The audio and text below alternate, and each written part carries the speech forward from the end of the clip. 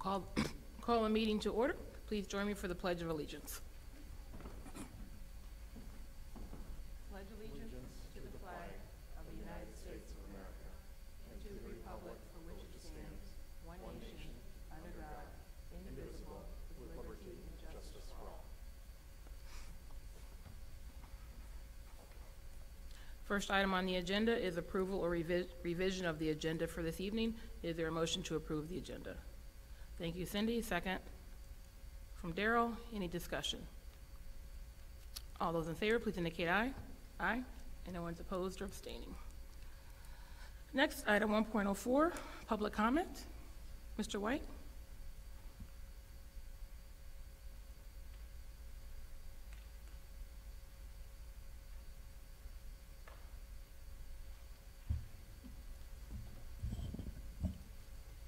Hi, how you doing?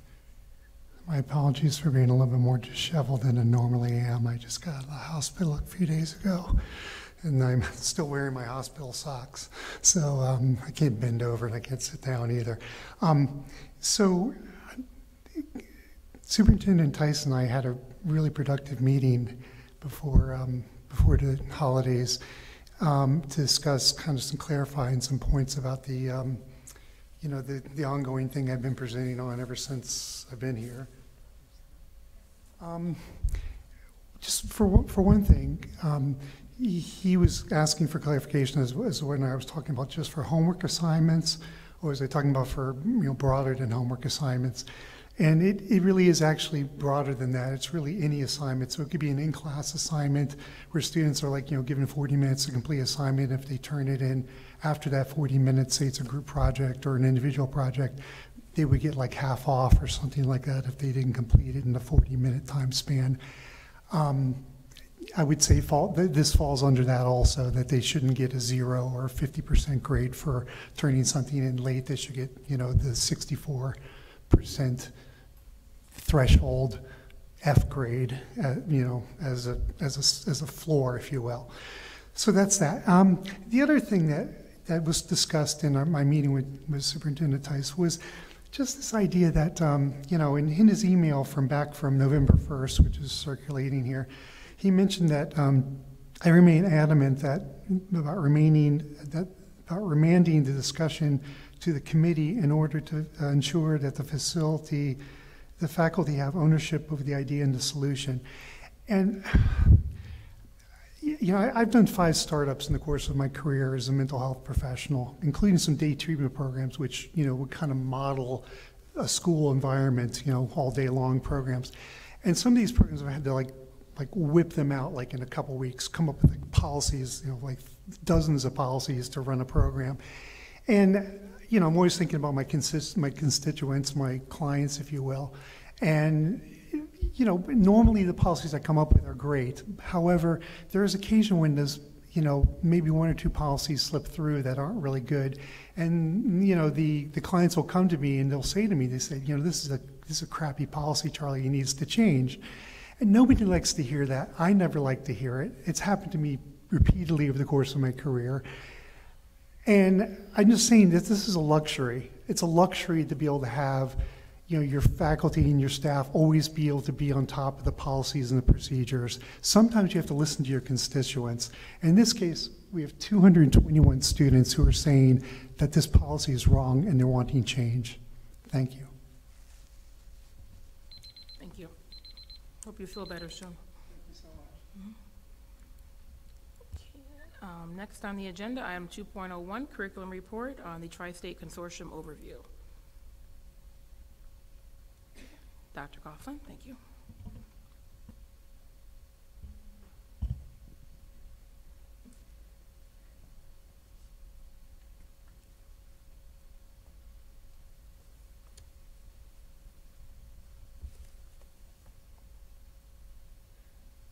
Good evening.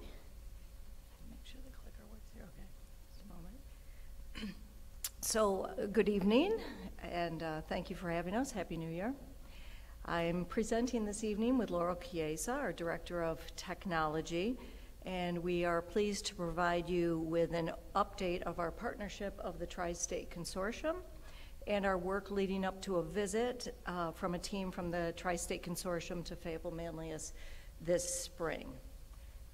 I want to mention this presentation tool that we're using is called Canva, and it's from Australia, and it's a professional marketing tool that our teachers have completely embraced, and so you're going to be seeing a lot of this, and we've been providing a lot of professional development with this tool, so just wanted to share that. So as a reminder, the Tri-State Consortium is an alliance of public school districts committed, there we go, committed to systems thinking and collaborative inquiry as pathways towards continuous improvement. Working together as colleagues and critical friends, we apply the standards of the Tri-State model to benchmark member districts' progress in advancing teaching and learning. Consortium members support each other through external peer review of programs and practices, study groups, conferences, and topic-based seminars designed to deepen professional learning. I included the Tri-State Consortium website for your convenience. The website is a wonderful source of additional information about the consortium, so I would encourage you to take a look at that. The consortium consists of 45 school districts. On the screen is a map of where those districts are located. In New York, they're primarily in the Westchester and Long Island area, and also districts are in the consortium from New Jersey and Connecticut. So Fayetteville-Manlius is the only district in the Tri-State Consortium that is outside of that geographic area. It's really our great privilege and honor to be able to work closely with all of the consortium school districts and learn from one another. It's been a wonderful experience. So Fayetteville-Manlius was accepted into the Tri-State Consortium in the fall of 2018. We work very closely with a gentleman by the name of Dr. Marty Brooks. He is the executive director and a former teacher and school superintendent. We have participated in training sessions that take place typically in Rye, New York. We also participate in their study groups offered to superintendents, curriculum leaders, special education leaders, and our principals. And we have also participated in what the Tri-State Consortium refers to as district visits and consultancies. So as a member of the consortium, districts have the unique, I'm learning this tool as well, the unique opportunity to host a visiting team. So the host school district identifies an area of focus in teaching and learning, and a visiting team is compiled, typically 15 to 20 people, and that group is provided an overview of the district. They visit classrooms and conduct interviews, and from there, the team provides recommendations to move forward. Sorry about that. So we've had the opportunity to have teachers and administrators. I'm sorry, I don't know why that's doing that. I'm gonna just go off the keyboard. So there we go. So FM has had the opportunity to have teachers and administrators participate in a number of visitations. Pre-pandemic, we visited Chappaqua, Mount Pleasant, and Bronxville, and then during the pandemic, all of this was on pause. And last year, we had teachers visit Hewlett, Woodmere, Herricks, Pauline, Warwick, Dobbs Ferry, and you can see the topics of areas that we focused in on. And then from Brewster, Wilton, a second visit to Chappaqua, New Canaan, and Southampton, those will be visitations that we will be sending teachers and administrators on this school year. When we attend these visits, we are learning from these districts and providing recommendations for their growth and advancement. Additionally, as an indirect benefit, we learn from these districts and bring that knowledge back to Fayetteville-Manlius. So that's been a great aspect of this partnership.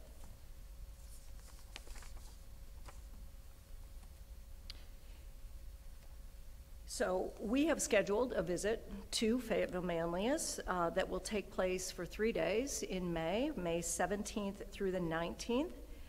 As a school district, we have identified the focus of that visit to be in the area of instructional technology, and Laurel will tell you a little bit more about our rationale for that in just a moment. The goal of the visit, as stated by the Tri-State Consortium, will be to provide FM with the visiting team's best thinking about our program, instructional technology, while also pointing to the next level of work. It's really important to underscore that the Tri-State model is not a deficit model, but rather a means to highlight and celebrate ways in which we are being successful, then pointing us to the next level of work in this area. We have a number of individuals who are helping to plan the FM visit. It really has been all hands on deck since we scheduled this visit. The District Curriculum Council is the primary steering committee to oversee planning and provide direction for our visit. We also have a couple of subcommittees working on areas such as the schedule, who we're interviewing, hospitality, which is very important. Laurel and our computer resource teachers, Tim Thielen, Steve Carbone, and Amy Fiorito, have been heavily involved in the planning and preparations. I'm incredibly appreciative of their work in this area. Also, all along the way in this process, we have been in close contact with Dr. Brooks from the consortium, who's providing us a great deal of guidance. When the team comes in May, we will be housed at Wellwood for the first 2 days. We chose Wellwood because of the history of Wellwood at FM, and also because the building is centrally located, and that'll be much more convenient for the team. On the first day, we will start by presenting an overview of Fayetteville-Manlius, our work with instructional technology, and our strategic plan. On that day, the team will also be reviewing evidence of instructional technology that we will be providing. Laurel is going to share more about that in just a moment and provide some examples that we already have gotten from the teachers. On day one, the team will also be heading out to conduct classroom visits throughout the district. On the second day of the visit, the team will be continuing those visits and also conducting interviews with teachers, administrators, and our technology support staff. And on the third and final day, we will be at the high school library and participating in what the consortium refers to as a fishbowl. The visiting team will be in front of an audience of FM teachers and administrators and debriefing about their visit, identifying successes and strengths, and also providing recommendations to the district to advance our work with instructional technology. We will also receive a formal report from the consortium, and they will return to Fayetteville-Manlius. It's typically in a year, maybe 2 years, to check in on our status and provide any additional support that they could offer. In addition to identifying the area of focus of instructional technology, we as a district provide the essential questions to the visiting team to assist them to specifically focus in on what we would like feedback on. Our essential questions were generated with Dr. Brooks and our District Curriculum Council. The first is, to what extent is instructional technology aligned and integrated into the district's curriculum and instruction? In this area, we're looking to see how our work with instructional technology is aligned along the K through 12 continuum, and how the New York State standards in computer science and digital fluency, how those learning standards are integrated into the curriculum. The second essential question is, to what extent does instructional technology benefit the broad range of learners at Fayetteville-Manlius? Here we will be seeking feedback in such areas such as access and differentiation, student differentiation, et cetera.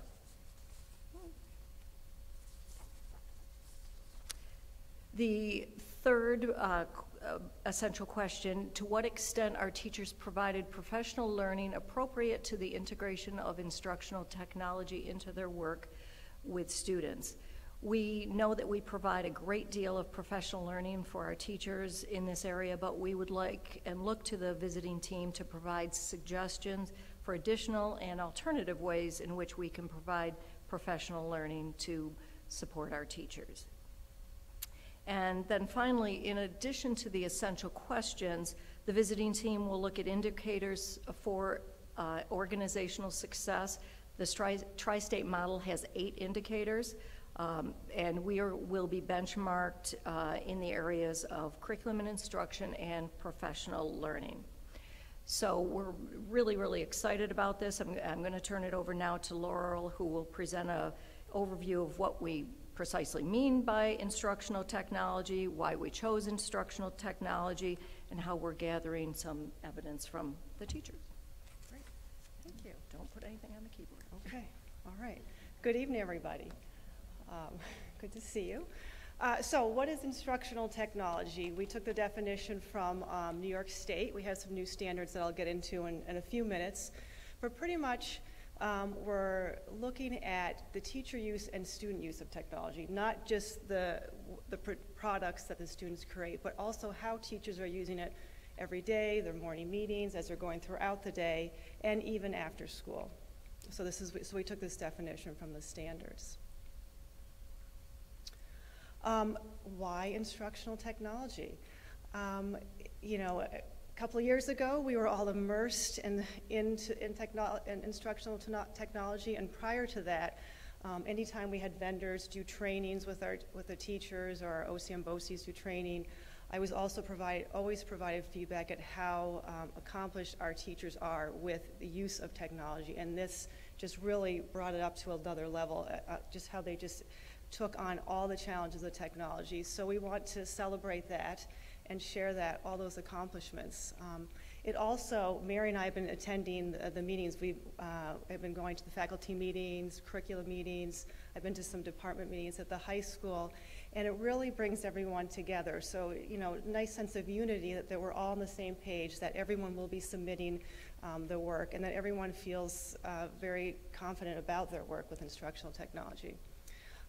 One part that I'm going to talk about in a few minutes is we do have the new New York State computer science and digital fluency standards, and you know, we've been working on it. We started working on it prior to COVID because I was privy to that information. I helped with the feedback, so we're in a good place right now. But this is going to really help us determine and have great examples for when we have full implementation.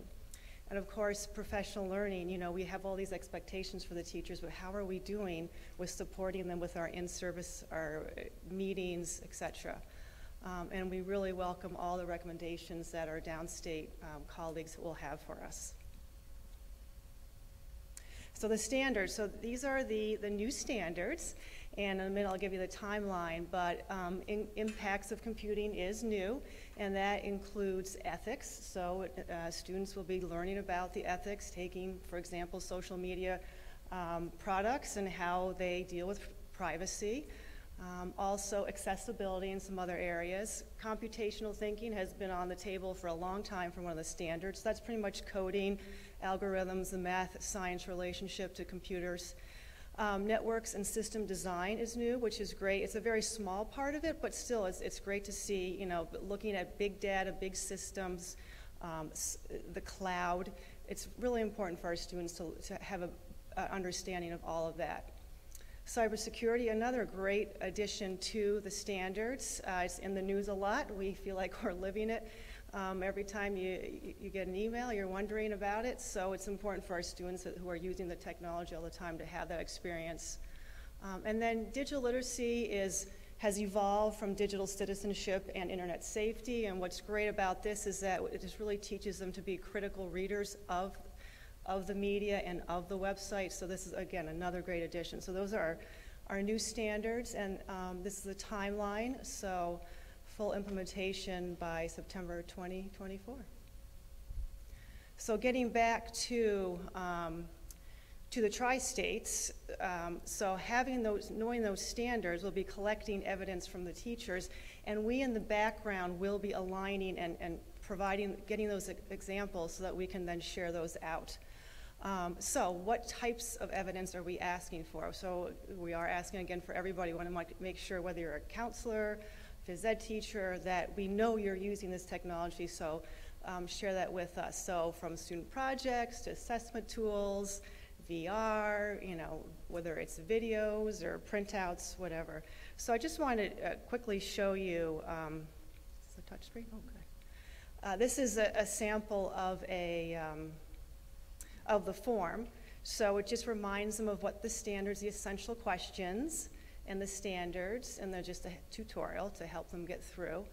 But again, we're collecting from buildings, and there might be teachers that are from multiple buildings, multiple grade levels. Again, there might be some interdisciplinary. We have been provided lots of interdisciplinary projects. And then again, the type of evidence that I pointed out, is it more teacher-based or student results or student mastery? And then we're just going to have them name the project, activity, lesson. And then this is going to be really helpful right here. How did you learn? This is going to help us with our professional learning piece. Did you learn this on your own? Were you at a conference? And this is just really nice information for us, for the instructional technology team to have. And then they can either provide a link if they're using it, if they've got it saved in Google Drive, or they can attach or add a file. So that's what the form looks like. So some examples of teacher-driven examples. So the top one is actually a lesson plan, and this is from a special education classroom where they are differentiating the levels of the students by using very different pieces of technology, and so they're using that into one lesson. So that was a great submission that we received. This other one is a presentation that we have teachers who, you've heard in the past, our VIS team, they're very knowledgeable, so they've been training other teachers in the district, so all the other special ed teachers are knowledgeable in that. So we'll be including all these wonderful trainings that our teachers do. And then on the right, this is an author Skype. So again, something that the teacher is facilitating or setting up is an example. So what we do from that form, that data gets populated to a spreadsheet. And from that spreadsheet, we've set up a merge. It's very similar to a mail merge. And we have it populating to, this is what we have so far for our cover sheet. We might tweak it a little bit. But the visiting team does need, what type of course, the grade level, subject area, and then we have a summary. And then there's also you can see here how this teacher put the links. So I'm just going to click on that. Oh, actually, I think I have it up here. One more over. Okay. So this is how the teacher used technology to introduce the lesson. And this is a German class where the students are supposed to be. They're in Munich, and it's almost like an Airbnb, and they're finding an apartment to make an advertisement in German. So that's the teacher's use of technology, and then this would be one sample, and this teacher added 3 or 4 samples of the student work. I also added another example to show that it isn't only just in the classroom activities, but this is, I'll show you that this piece of evidence is sort of an extension. So in science and math, when a student is interested in a content area and there isn't that time during the classroom day, that student can go on their own and they could self-initiate learning about those content areas. So this is just an example of how technology, and you can see between the visuals and the links, et cetera, and the formatting. So those are 2 quick examples.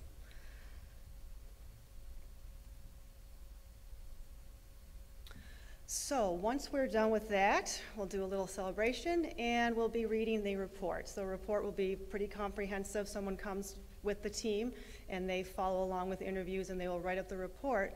And then there is follow-up to see how we've done meeting those suggestions that they have provided for us.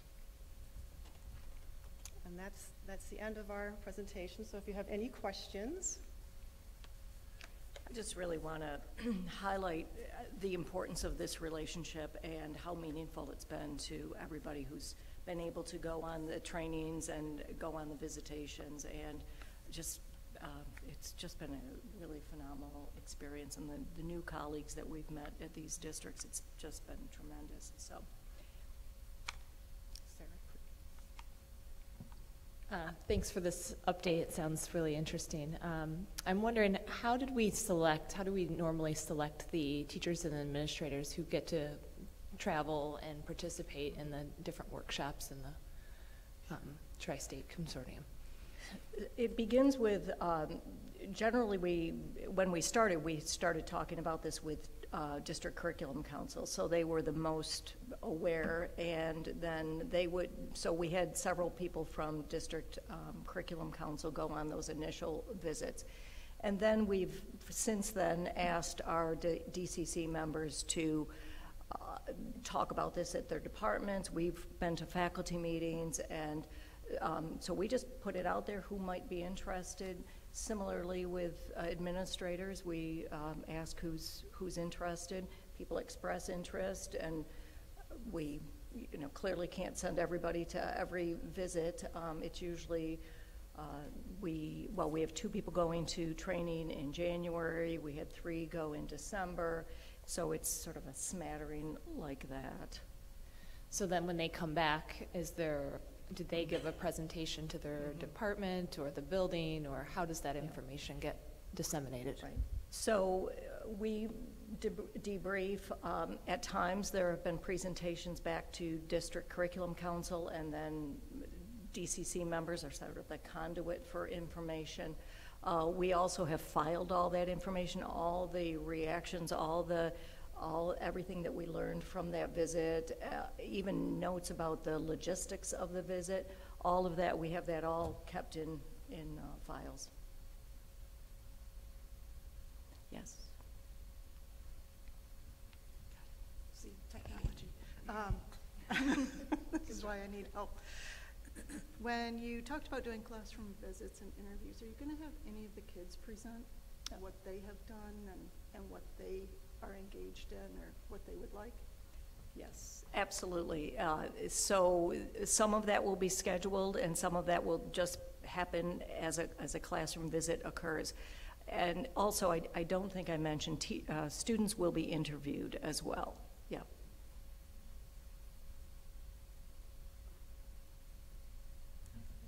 I'm sorry, we normally don't take questions from the audience at this point, but if you have a question that you'd like to write down, we can make sure we get a response to you. Thank you.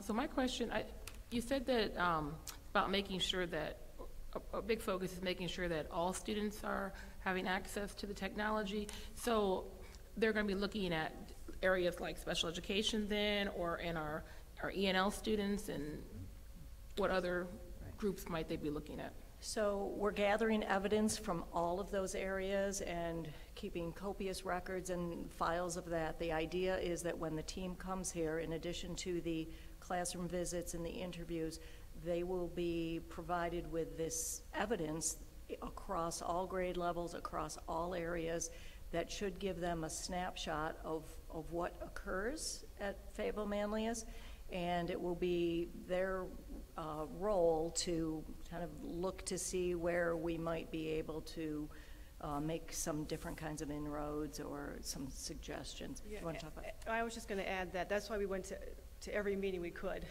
to make sure we got the word out to everyone. They received the same message. So yes, we want it all. Mm-hmm. Definitely, we want to have a nice picture of how it's used everywhere.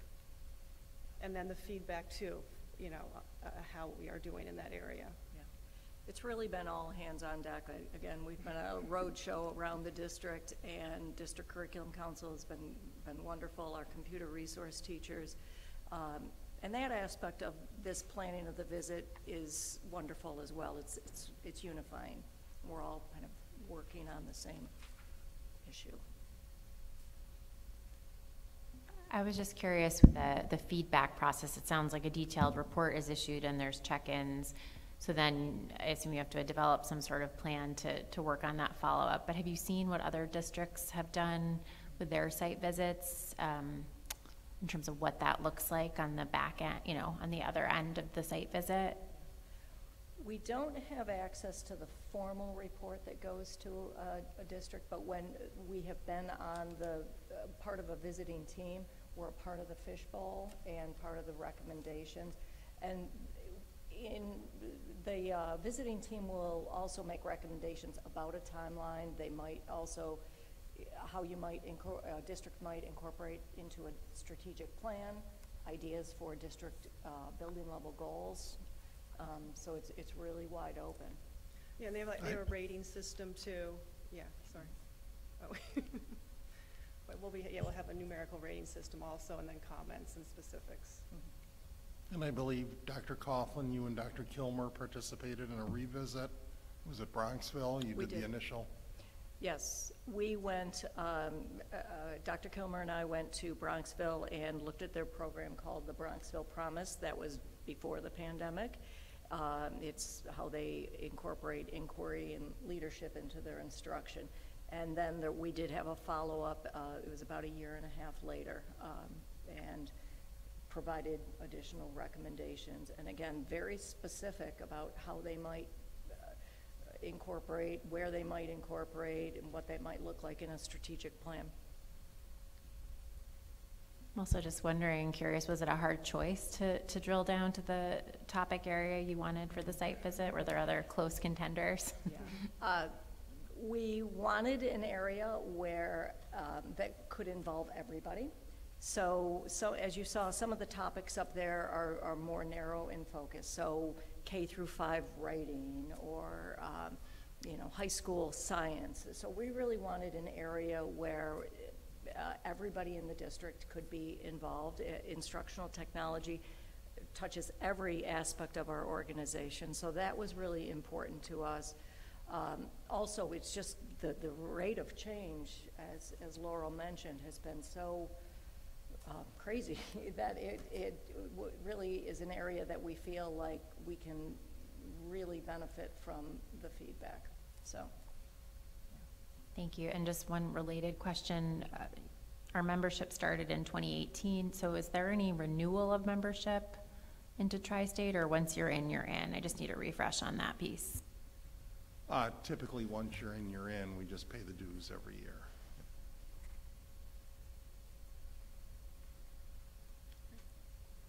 Okay. Yeah, Thank you very much. We Okay. appreciate it. Great. Thank you. Thank you. Okay, next item, 2.02, is the President's Report. So we had discussed getting our board DEI committee going, and then there was also discussion about a mental health committee. And I was thinking that might be one committee, just because I think that there's some overlap there, and quite frankly, DEI involves support of our students with mental health issues. So I wanted to get some feedback, or what the board's thoughts were on having that be one committee that focuses DEI, but under DEI is also mental health.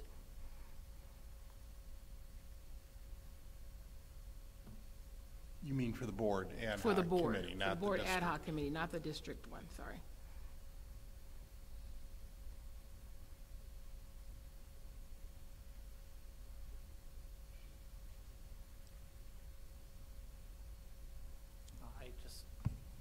There's definitely crossover, but I think there's also a place, focus-wise, time-wise, number of times we meet, and things that can be covered that can and perhaps should be separated out, or might be more effectively dealt with by having this as two different committees. I think there are some areas where there's obvious intersection, where they could meet jointly on those topics, or subtopics, but I think in my view, they should be separate.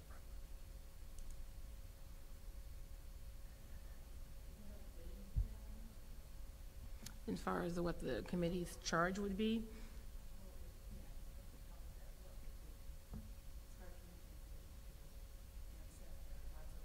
Mm-hmm.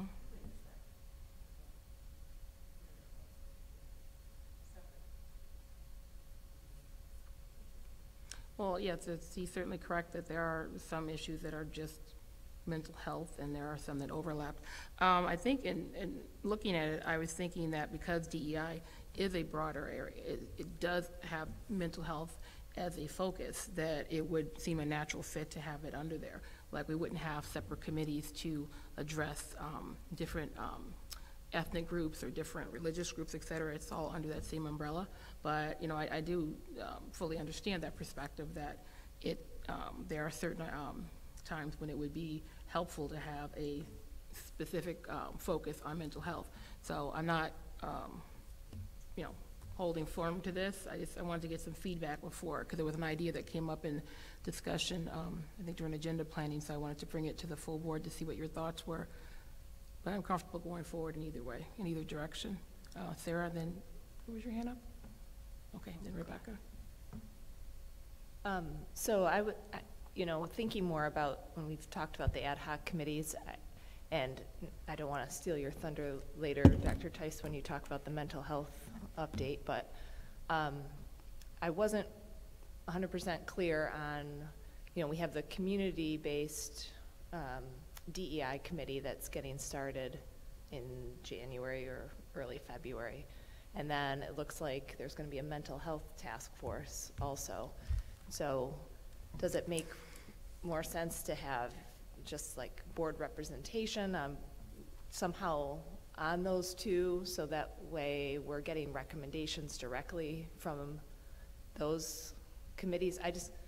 I'm not sure if we're all, I would hate to have us have everybody working in different directions and trying to do the same thing, but not all aligned, so with multiple committees. So I just wondered if we could take advantage of the ones that are already being set up.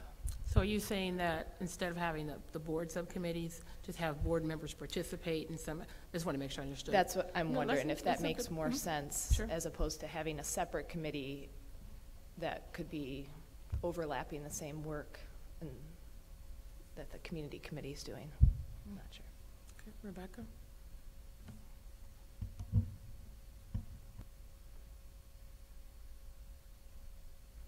Okay, so I'm thinking about the task force, the DEI, I mean, if we're calling it a task force. So to me, we've had an ad hoc DEI committee. We need to be working together on, I think to have an ad hoc committee, it's only worth it if they're sort of charged with some specific work to do. So I've been hoping that if we do create an ad hoc DEI committee, or we don't, the board members that are more focused on that issue are helping lead forward, work with the administration on, possibly work with administration on what's the agenda look like, you know, what is the work to be done for the task force. And I think the same thing could be said of the mental health piece. So I would prefer to see two separate focus areas, whether we have a separate ad hoc committee or not. I think it should be the same board members that are sitting on those task force that are helping take a leadership role in tailoring, you know, the conversations, the agenda, facilitation. Not that they're facilitating, but selecting, helping guide facilitation. I think we need to be really targeted in our roles. So to me, there's enough work to be done on both issues that we would divide and conquer. Other thoughts from the board? I agree with what Rebecca and Sarah said. I think we're taking on two huge issues, and while there are crossover moments, I think we can meet at those moments of crossover, but there's so much to cover. I think having two committees would be a good idea. So what I'm hearing is keep the ad hoc committee separate, and then connect the folks who are on the ad hoc committees to the task force, so that they have a role on there. And then that way, when the board committees are meeting, they can bring that work, or have that work in their mind as they work with the administration for future policy work. Is that correct? Is everyone okay with that? Yes. Task force, so those people would be the natural, like. Okay. All right, great, thank you.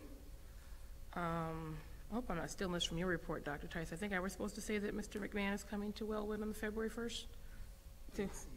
Oh, they changed it to the 8th They now? changed it to the 8th. Okay. Due to a scheduling conflict. Okay, so he's coming to talk about Micron in schools, so he will be, do we have a time on February 8th?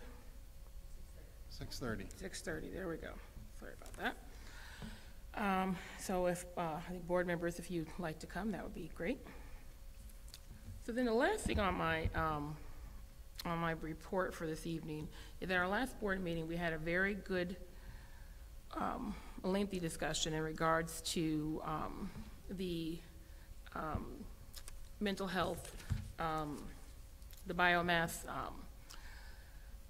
survey or that was being administered to our students. And there were some concerns that were brought to the board, students, how students felt about it. And, as a board, we are tasked with asking questions, tough questions, challenging questions sometimes about how different programs are working in our community. But we never want to give the impression that we are moving from our area of governance and policy into the administrative area. And unfortunately, I think that sort of happened in our last discussion, and I do want to speak to that. When I first came on the board, or one of the board members there told me that there's black and white with the administration and the board. But there's also this gray area of tension where things overlap and where there has to be this high level of communication and discussion, because we're in that gray area and it's not our own separate silo areas. And that's something that's always stuck with me, and something that we always, as a board, I think, need to be mindful of and look at and evaluate constantly. So with that in mind, we have a retreat coming up where we're going to be looking at the issue of religious holidays, et cetera, on the calendar. And I think this would be a good opportunity to sort of to discuss that with two of our administrators, so that we can start working on that communication piece, that dialogue, getting their perspective, talking about it from our role. And I think it would be just a very good exercise because we have a lot of new board members, and I think it would be helpful, because that is an issue that is something that we're all really want to look at.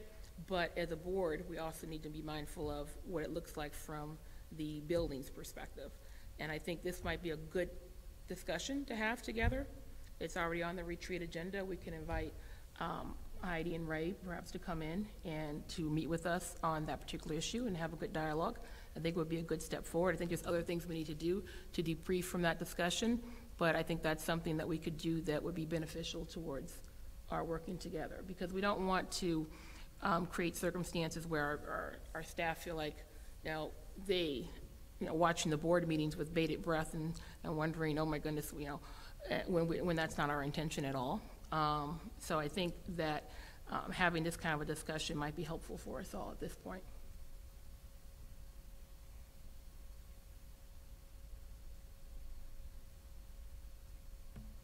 I was just waiting for someone else to chime in. So I guess, Dr. Tice, I'd be interested in your thoughts on this, because it's not clear to me what we could have done differently during that meeting in discussion to make it seem as though we were not giving a directive to the administrators from your perspective. Because I've expressed my view of it that after rewatching it, I thought we were asking questions and offering suggestions and feedback, and it's honestly not clear to me where we potentially, if that's the interpretation, crossed the line in terms of giving direction, or at least that was the message that was conveyed. So I'm curious what you feel about that. Well, I think it certainly was, a highly charged meeting and emotional, given the speakers at the podium. And so I think certainly we want to do what's right, but for the students and for the organization. But it is clear in that dialogue, and you're right, I don't think we landed in any particular place other than there was concern in the middle of administering what we were doing for the screener, and we were under a tight timeline. So any kind of pause, I think some people thought it was just going to be a 24-hour thing and we were going to be right back to it. I mean, it really ended up kind of scuttling the whole plan for that in terms of going forward. In terms of the feeling, I think as I walked away, and I think as others walked away, I think there's a concern at the other levels, especially, I kind of look for the litmus test, concern at the elementary level where the teachers have to administer the BIMAS as opposed to the students taking the survey. And their concern, and from what I've heard, is, is the board going to have our back? Can we go ahead and administer, or are we going to be questioned if we check one box versus another box? So I think some have walked away wondering, are they putting themselves on the line in terms of filling it out on behalf of the students? And they're going early February because they have to observe the students and they can't have a vacation take away from that. So I agree with President Mims. I think communication could have been better, and certainly I'm willing to do my part, but I think there was a general feeling from those watching the meeting to everything that things were kind of sensitive in terms of that there was a fear that it wasn't anonymous, it wasn't confidential. As you read in the backup information, Dr. Kilmer took it upon himself to put together a kind of a climate and culture survey based on Sheldon Cohen's perceived stress scale, which is what he used in his dissertation, which had accountability and validity and reliability checks. And so that's something the student group that we were meeting with thought it would give a pulse of a lay of the land, if you will. It wouldn't help us identify a particular individual. It would be like searching for a needle in a haystack, but it certainly would go some way towards getting an understanding of the student body in general, and would be anonymous and confidential, as I think Victoria had brought up. But there is still a compelling need to do the BIMAS in order to be able to identify particular students in crises and possibly have those conversations that I think are important with the counselors. Sarah, in terms of what we could have done better as a board, one thing I could have done better is to manage the conversation and say, we're asking tough questions here, but we're not making decisions. Because even though, we vote to make decisions, but the perception, people watched the body language, they watch what we're saying, the questions that we're asking. So just even from, my perspective, what I should have done is said, this is a very charged conversation. We're not giving direction here, we're asking questions, and made that very clear.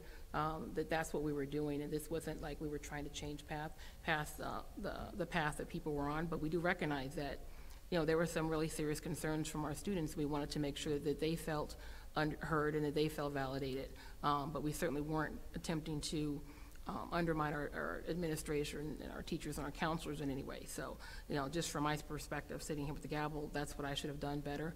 I can't remember what the topic was, but there was another instance where we were having a discussion, and I can't remember what it was. Maybe it was related to goals or something, and I think the building principals might have been presenting their building level goals at that point, and we wanted to reassure them that we weren't, as we were discussing possible goals, we weren't going to be like superseding, taking over what they were doing or kicking that, aside. It was just the board working through a process. So, ask what we can do better. That's one thing I will definitely make sure I do better.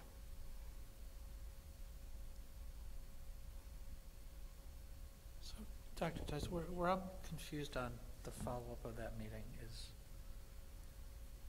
I didn't, and I've gone back and listened to it twice.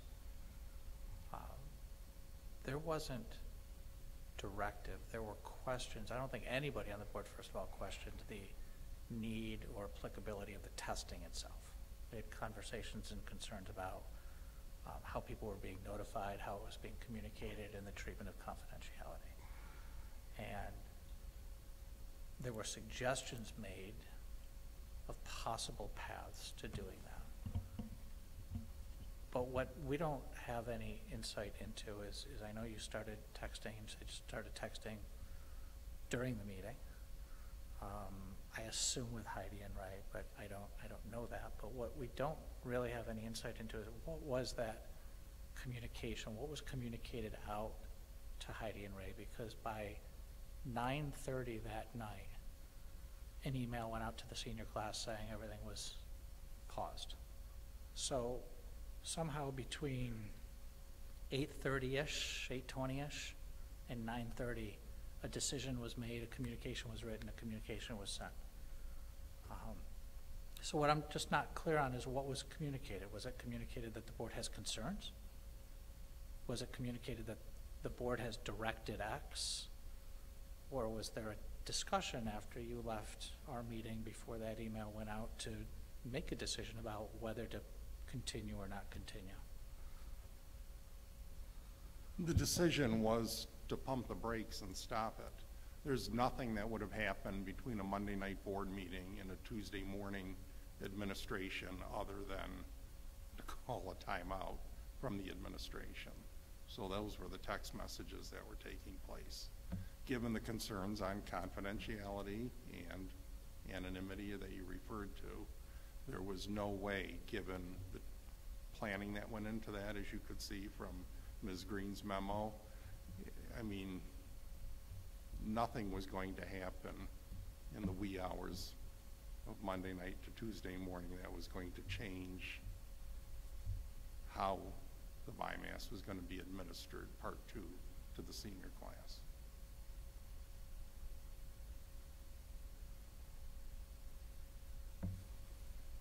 So are you saying that the pause was, that decision was made over in the evening because they needed time to address the concerns that were discussed at the board Correct. meeting Yeah. before it started again? That's what I Okay. texted, yeah.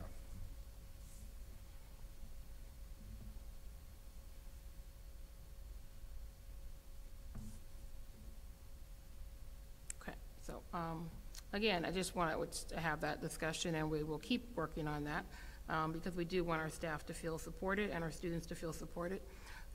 So is everyone good with having them come to the retreat to discuss that calendar? Is that, I'm waiting for shaking of heads so I can make sure. Dan, you good? Okay, all right, so we will do that. That's all I have for my report, so we'll move into Dr. Tice's first superintendent's report. Certainly. For item 2.03, superintendent report, the information's in your board docs. Under capital project update, as you are aware, we're awaiting final approval from State Ed Facilities Planning for the upcoming high school capital improvement project. So hopefully we'll be able to go out to bid during the winter months. Accordingly, construction would begin sometime in the late spring, beginning with the installation of the modular classrooms, which were used at Wellwood, as swing space. With a change in project managers at State Ed Facilities Planning, there have been a number of architectural and engineering issues that have been raised by the new project manager. And as he does his due diligence to become familiar with the project, we remain hopeful that this does not delay us in going out to bid this winter. Under asbestos abatement this summer, as discussed at the recent Facilities Committee meeting, there will be asbestos abatement taking place this summer in House 2 at the high school. In the past, we have not allowed students or staff to be in a building while asbestos abatement is taking place. Because the impending magnitude of the high school construction project, it's our desire to allow House 1 to be utilized this summer for sport camps, community theater, while the abatement is underway. This is allowed because the ventilation systems are separate and a hard barrier will be installed between House 1 and House 2 where the abatement will take place. The rationale behind this decision is that in all likelihood, the high school will be off limits during the summers of 24 and 25 when the capital project is under full swing.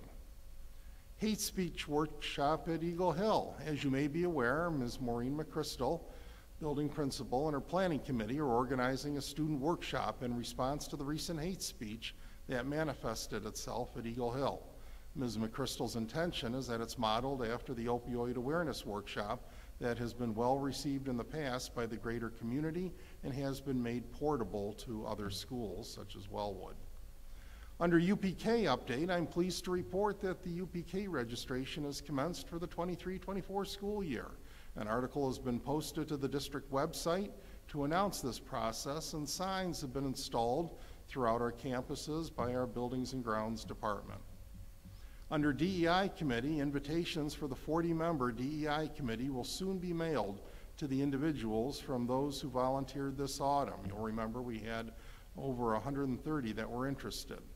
Representatives were chosen to represent the 8 stakeholder groups identified in the DEI regulation governing this committee, including students, parent guardians, administration, faculty members, support services staff, non-instructional staff, Board of Ed members, and community members. We've pulled from individuals that have been on HSAs and parent council and have a history of participating in the governance of those organizations. Under electric bus update, Mr. Brad Corbin will provide an electric bus update at the next regularly scheduled Board of Ed meeting on February 13th.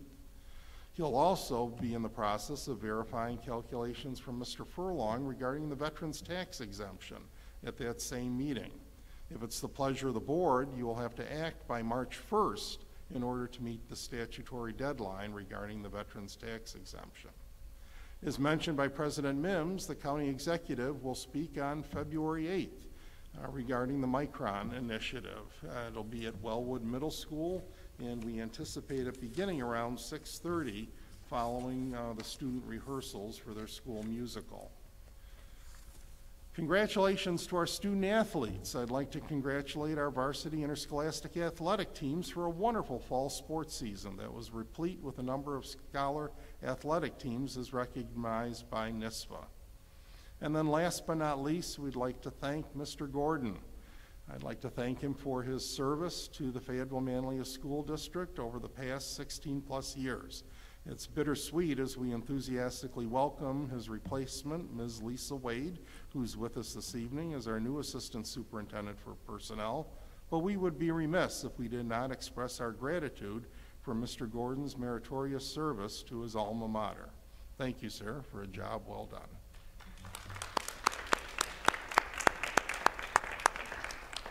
That ends my first report. Any questions for the superintendent on that report? So with regards to the hate speech workshop, I understand it's going to take place on the half day. Yes, and January 27th. Is there already a plan to also do it at Wellwood and at the high school, or is that we'll wait and see what feedback we get? At this point, I think that's the intent, is to see how it goes and what tweaks need to be made. And I guess related to that, I'm wondering, I don't know what the timing is of the DEI committee getting up and running, but I'm wondering if maybe there's an opportunity for those members to have exposure to that workshop, maybe when they start to get kicked off. Certainly.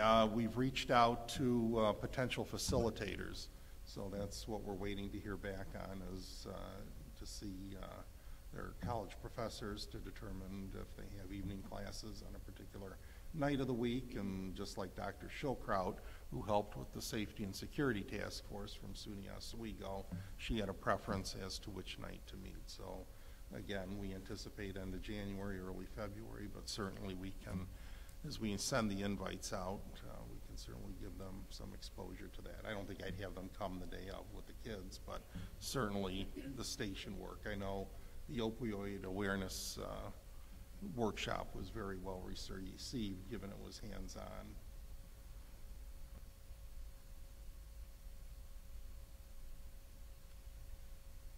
Just a quickie. Did the county executive call you to invite himself, or did you invite him, or how did that come about? For the Micron, it was with respect to Mayor Olson has been acting as the intermediary, trying to get this organized. So we thought we had it for the first, but I know there's a conflict that came up pushing it to the 8th.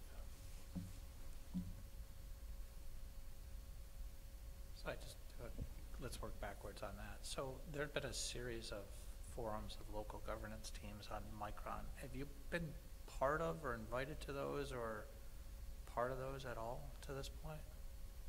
I've been invited to some, but I've had conflicts, and then certainly there's been some that have been in the northern suburbs where the plant will be located that I haven't been invited to. I know there was one at the most that Dr. Coughlin represented because of a conflict with a committee meeting here on campus. On state ed, lovely that there had to be a change over on that, of course. And I know you've updated us through, but as of today, is there anything new that's outstanding question-wise on the applications that have been made? Is there anything else that's been raised to this point? Other than that initial list, thanks to Mr. Corbin's efforts, we've scheduled kind of a impromptu OACM meeting just to see exactly where we are with that. So what things have been checked, what boxes have been checked, and what still needs to be done. So we're cautiously optimistic that the bids will take place this winter, but this new project manager is doing his due diligence and going through it with a fine-tooth comb, which is interesting from our perspective, to say the least, seeing we did the third-party review to try to expedite it along.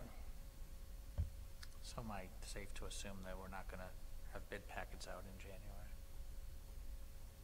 We'll know more after the upcoming OACM meeting this week. Okay. But I can certainly do a Friday update to the board Thank after you. that. Just because there's time before our next facilities meeting, I just want to know where we're at. I'll give you plenty of time to panic as facilities chair. My last question, great, awesome. My last question is just if you could talk to Scott on the scholar athletes part. So one of the things that happens with most of these teams is those determinations don't get made until obviously after their seasons are completed, their banquets are done. And there are some district-wide notifications that go out that various teams have been awarded these things, but very frequently the student athletes themselves don't hear anything about that in any formal capacity, or sometimes don't find out about it till the next season the following year. And frankly, that's scholar being first, probably the most important byline award that they can receive in any season. So if there's a way to better coordinate the communication out to the student athletes on that, that would be outstanding. I certainly can check in with our athletic director.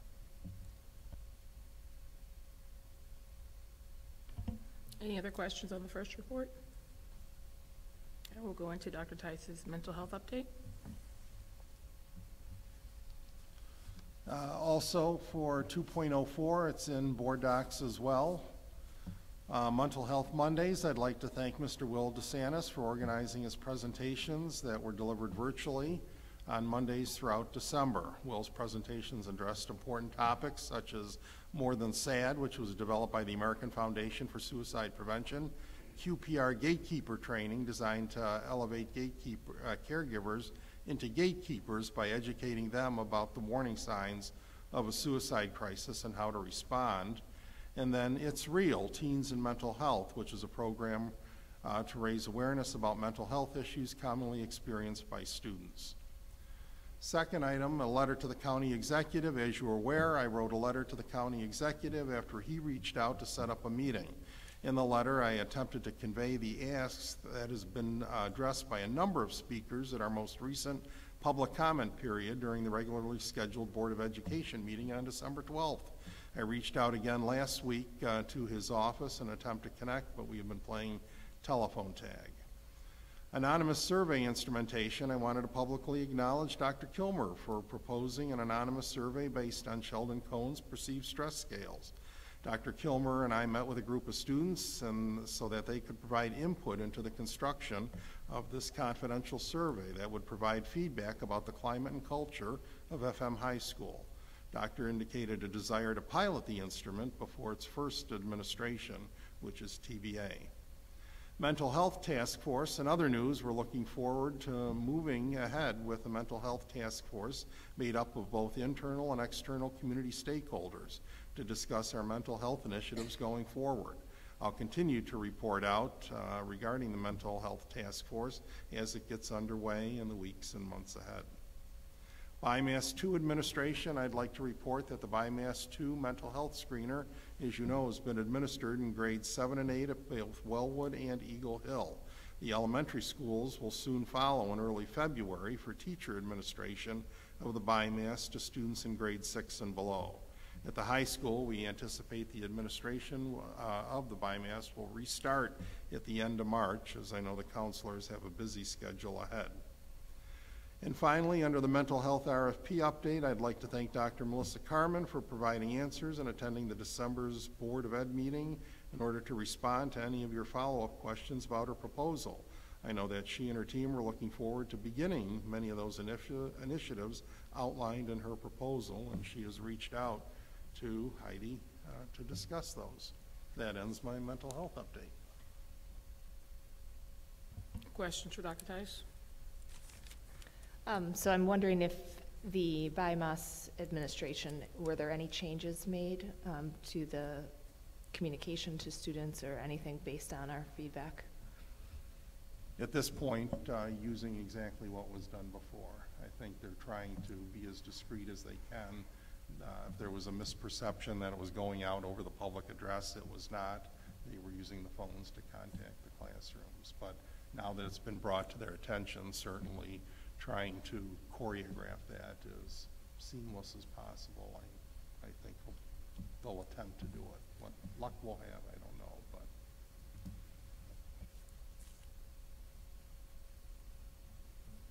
But I was just wondering, I attended 2 out of the 3 Mental Health Mondays, and I thought they were excellent. If we could get an update, maybe at the next meeting, just of what the attendance looked like for those 3 sessions. I know some of them were held twice in a day. Any feedback we received from community stakeholders, and just what the next steps are. If this was deemed a successful program, will we continue this into the next marking period?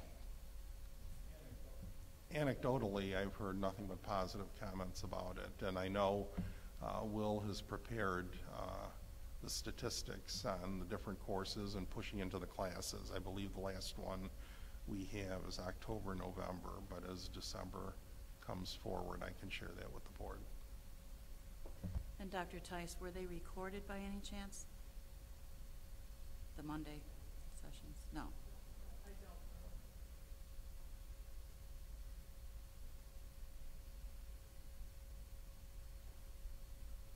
don't know. Any additional questions? Okay, we'll move on then to committee and representative updates. So Audit Finance is meeting on the 23rd. Community Relations is meeting February 7th. Facilities is meeting January 26th. Dan, did you have anything additional? Okay. And Policy is meeting on tomorrow, actually. Speaking of that, not to do housekeeping now, but will we have quorum for policy, right?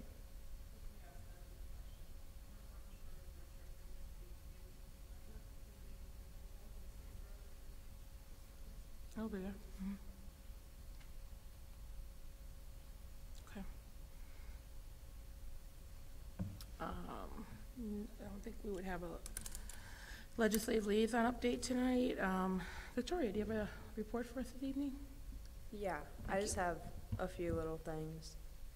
So with Dance Marathon and the MCs, just a few updates with that. We just hosted Pink Out for a basketball game against CNS last Friday, and $5,000 were raised at that game for Dance Marathon through all the shirts and just a few games during the game, and then just donations.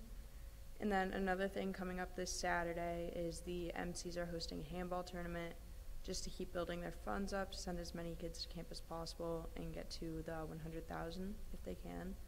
And then last weekend, Friday and Saturday, CNY MUN was hosted, and from what I've heard from other students that participate, around 600 people attended, and it was a good experience. Got lots of awards for FM, and that's all I have. Thank you very much. All right, moving on to new business, item 3.01, approval of the minutes for the December 12th regular meeting. Is there a motion that the Board of Ed approve the minutes of the regular meeting held on December 12th, 22, as presented? I know there's something, but we have to get the motion first. Thank you, Daryl. Second from Rebecca. Okay, so you had pointed out in the minutes that it stated, trying to find the exact verbiage.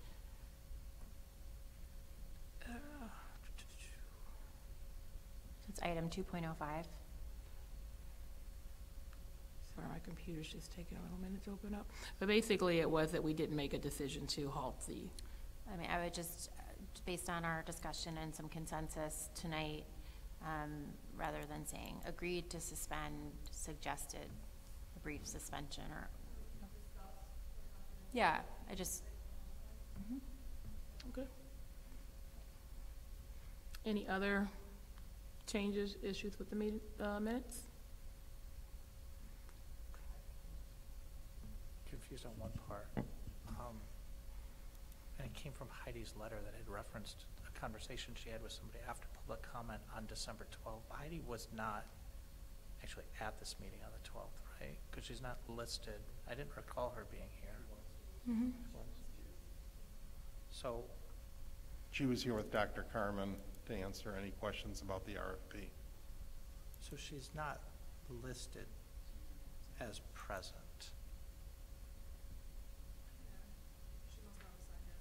Okay. I just want to make sure that was.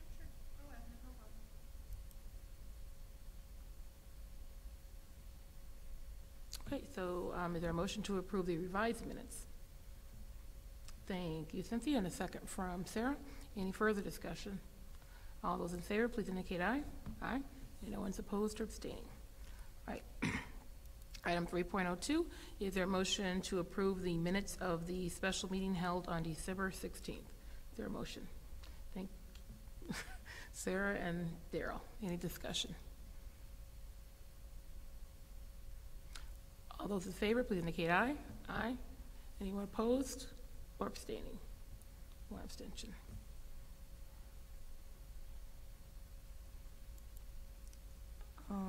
Next, item 3.03, the NYSBA policy transition, the 6,000 series policies in first reading. Is there a motion that the Board of Education hereby moves the 6,000 series policies into second reading? Thank you, Cindy, and a second from Sarah. Discussion? I have a few questions, but I'll send those between first and second. But mostly, why are all the associated regs stricken out? Keeping the current regs. Keeping the current regs, but they're all redlined out on the doc we were provided with.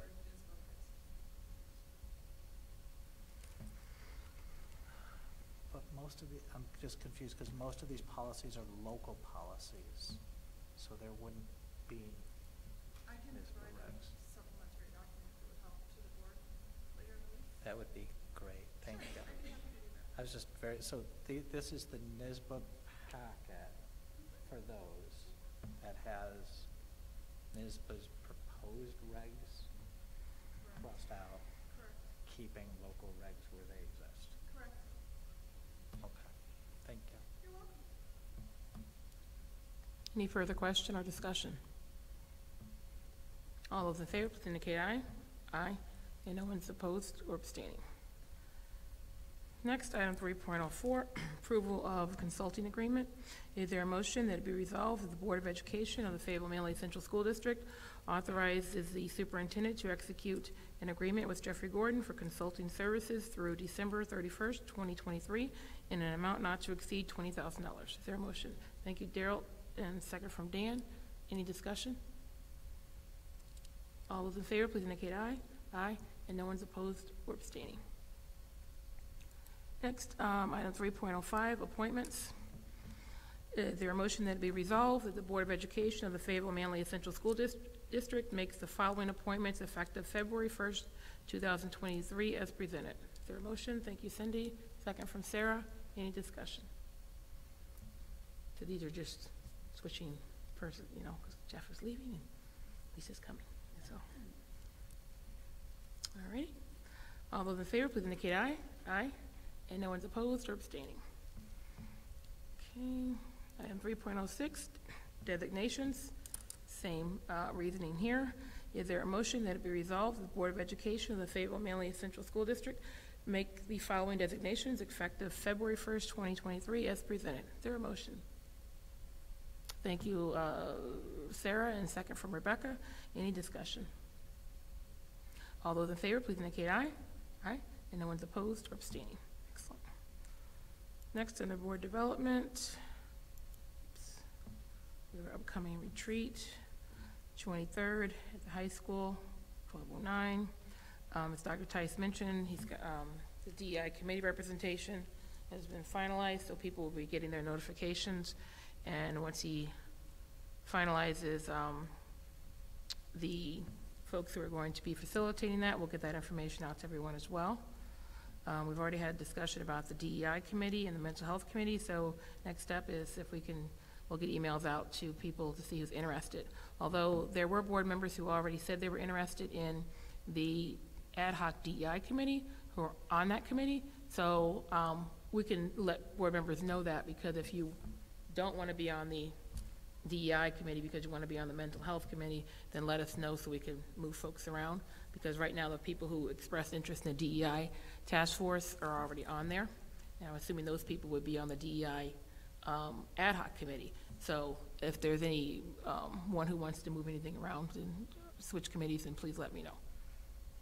So anyone who expressed interest is on the task force? I believe it's everyone who expressed interest, which would be you, How many? myself, Daryl, and Cindy. Sarah? Was it Cindy? Or Sarah? Sarah. Sorry. So there we go.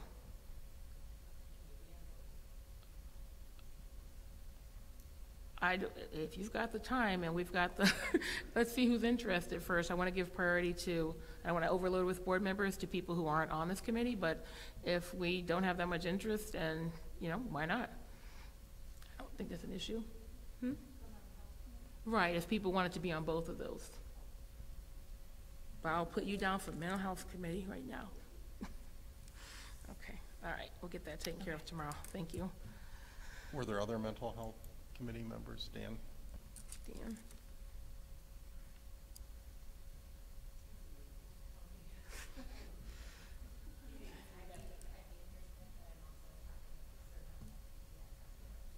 So is your priority the mental health?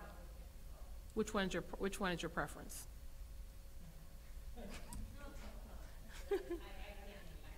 Okay, well, we'll make it for you. Okay, we're good. Available to be on one of them. Okay. So depending on what everybody else's preferences are. Okay, got it. Did we miss it? Daryl, you're good with one, or did you? Okay. All right. Thank you so much. Okay, moving on to working agenda items. So we've got the Veterans and Senior Citizen Tax Exemptions presentation at the February 13th meeting. If we can make sure we get an email to the gentleman who spoke at the meeting, because I told him we would let him know when we talked about that. Electric bus transition on February 13th. So there was a lot of community interest in that. We got a lot of emails. So if we could put something, I think, on our social media, on the website, just so people can flag that and know that that's going to take place due to the level of interest in that. Good old Senate Bill 151 is there. And then updates from students, outreach to students. I think that's kind of some ongoing piece. Anyone else got anything for that? Nope. Okay, moving on to potential considerations for future, oh, sorry, that was out. Oh, no, it wasn't. School start time bill, security update, and future planning for UPK program. So we had a presentation on the UPK program.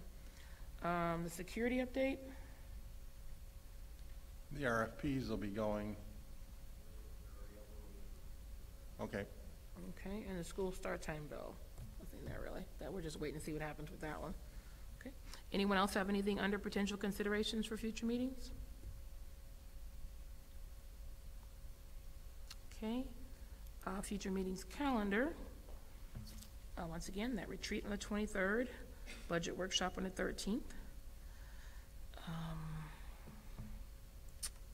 Future meetings, dates to remember.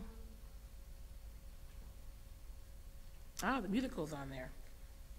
That's always good to see. March 3rd, 4th, 10th, and 11th. Okay. All right, moving on to the consent agenda. Is there a motion to approve the consent agenda? Thank you, Daryl. Second from Sarah. All those in favor, please indicate aye. Aye, and no one's opposed or abstaining. All right, next on the agenda is executive session. So is there a motion to move into executive session? We have two items. One is the discussion of collective bargaining, FMTA, and the other one is the employment history of a particular individual. Is there a motion? Thank you, Cindy. Second from Rebecca. Any discussion? All those in favor, please indicate aye. Aye. And no one's opposed, abstaining. So we're going to move into executive session, and we will not have any further public work after that. We'll adjourn right after executive session. Thank you.